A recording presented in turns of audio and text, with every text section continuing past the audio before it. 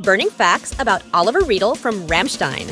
He had an ordinary childhood, and after leaving school, he trained as a plasterer. In 1990, Ollie started playing classical guitar. Feeling a bit isolated during this time, as there was not many musicians in East Germany, he fortunately met Richard, and they became roommates. In 1992, he joined the Instabakables as a guest member for over a year, until Richard proposed him to join his brand new project, Temple Prayers. Ollie is the youngest and also the tallest member of the band, standing at 2 meters. He's also the most proficient in computers, but he's the only one who doesn't speak English. He has a passion for photography and sports, particularly surfing and skateboarding.